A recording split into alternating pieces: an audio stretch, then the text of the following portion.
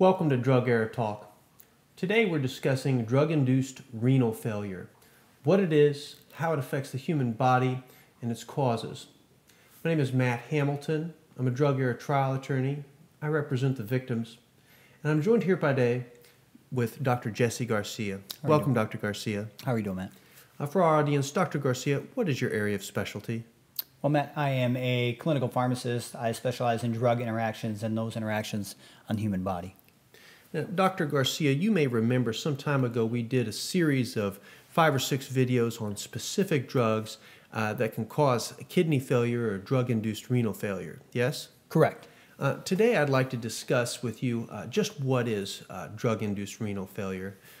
Renal is a very specific term. What does that mean? The renal system is basically the kidneys. That's kind of the scientific term for it, but it's basically the body's function to clean out the blood.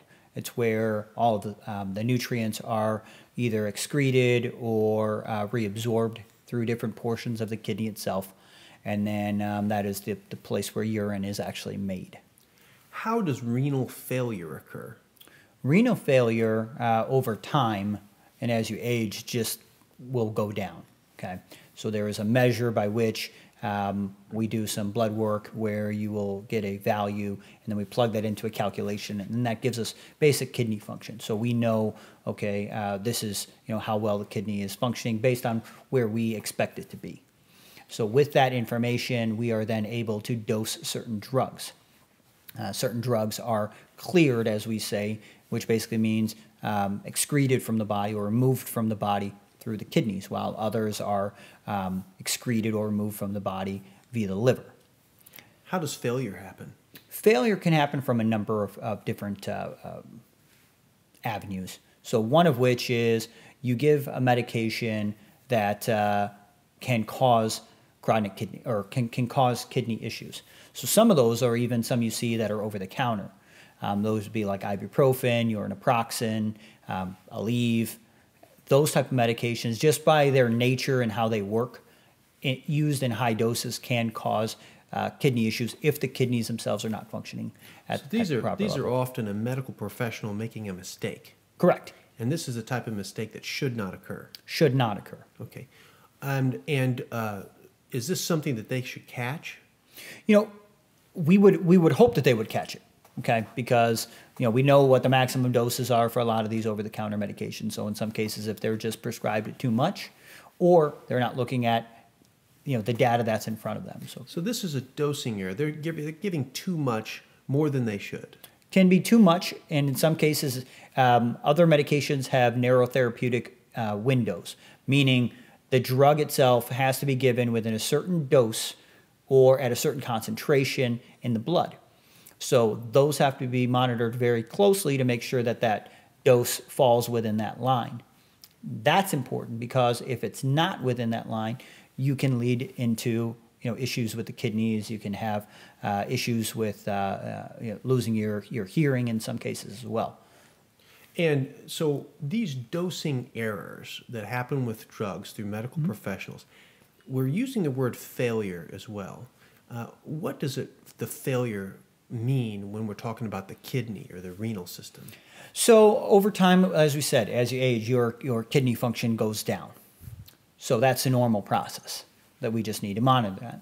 When you give some of these medications or they're given incorrectly, you can find yourself in a situation where now you are at, say, 70% of normal, and now you get into, say, 30% normal.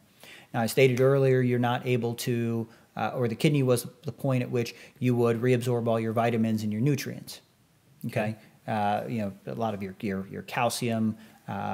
This is where you find glucose is reabsorbed. Number of different ions that you need for just normal chemical function are happen in the kidney. So failure happens when the kidney can no longer do those effectively. As a result of that, you may need to be put or may have to have dialysis. So this isn't just a normal reduction over age and time. This is actually a complete failure of the system such that they need dialysis. Absolutely, absolutely. What is dialysis? Dialysis is basically a system by which we clean out the blood, so to speak. It's a man-made system. It's a system that we use. Basically, you're hooked up to a machine, and it circulates, cleans out the blood, make sure that you have enough ions in there that what you need, basically. That the kidney would have done had it been working at its normal. When they're on dialysis, is this a chronic thing? I mean, this is lifelong unless they are fortunate enough to be able to be on a transplant list and receive the transplant. So these people that have end-stage renal failure, they're either on dialysis for life, or they're getting a transplant, or they're dying. Correct. And in some cases, you may not think about it because we're in, kind of metro area, but I've heard of cases where patients who live, say, up in Alaska, who have, kidney issues or have had kidney issues, they have to take a plane 2 hours to get to the dialysis clinic. And they're doing that 2-3 times a week. So you can imagine the cost involved in that. And these can often result just from simple errors that should be avoided. Errors that should have never happened. Okay. Dr. Garcia, it's been a pleasure talking with you about end-stage renal failure. For more information on this, I'd encourage you to go to our website, worldwideweb.law-kc.com. There'll be a number of different items and materials that will assist in your research on end-stage renal failure. And I also do encourage you, there are going to be links to videos that are posted on that website that we've done on the specific drugs that can lead to this. It's been Dr. Garcia. It's been a pleasure seeing you again, sir. Thank you as always. All right. And this has been Drug Era Talk. Have a good day.